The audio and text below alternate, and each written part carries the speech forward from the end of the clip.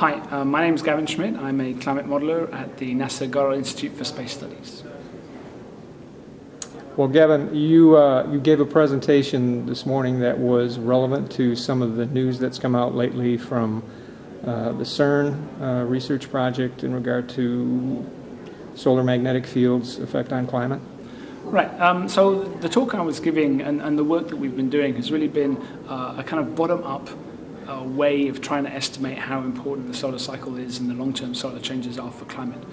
So what we do is we're building all of the different processes that we have good evidence are happening as a function of how much UV is coming in from the sun, how much change there is in the cosmic rays, and we're putting this all into a coherent and consistent model framework with the idea that we can actually go from the process to the result, and then how that changes the temperatures, how it changes the winds, how it changes the climate, and making like all of those connections along, and then making sure that when we're looking at one method or one mechanism versus another mechanism, that we can compare them, and we can say, okay, well, how big is this compared to that? Which ones are more important? When are they more important? Perhaps that's going to change.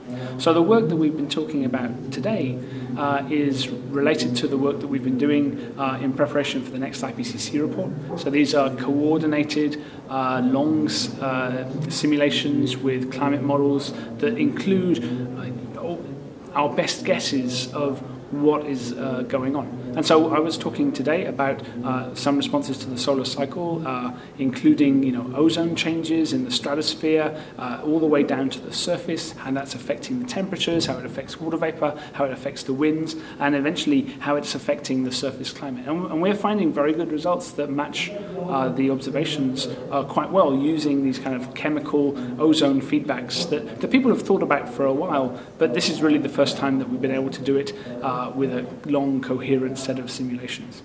The other thing that we've been doing is we've been putting in more complicated aerosol physics that allows us to make an estimate of how important the cosmic ray ionization is for forming small aerosol particles, which people have hypothesized are going to grow into larger particles, and the larger particles interact with clouds, and so that would be a mechanism by which these cosmic rays could affect the climate.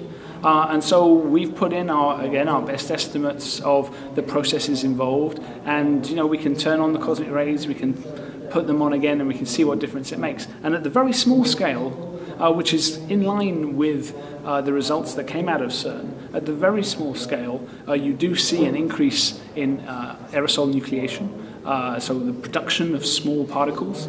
But what happens is that they need to coagulate to become the larger particles that are important for climate.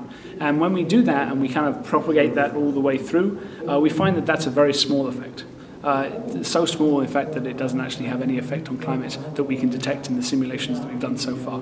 Now, this is just preliminary stuff, but we're trying lots of different things, and the ozone feedback mechanisms, the photochemistry mechanisms are producing large signals that we can compare to the signals that we're seeing in the real world, and the galactic cosmic ray processes via this aerosol cloud connection don't seem to be giving us anything like the same magnitude of effect. So, this is still early days, and other people are going to have to repeat this and check that what we've done is stable, and that the assumptions that we've made are reasonable. But right now, it looks very much like the chemistry mechanisms for increasing the amount of solar variability in the climate are actually the dominant mechanisms, and the changes in ionization, the changes because of cosmic rays, really aren't that important.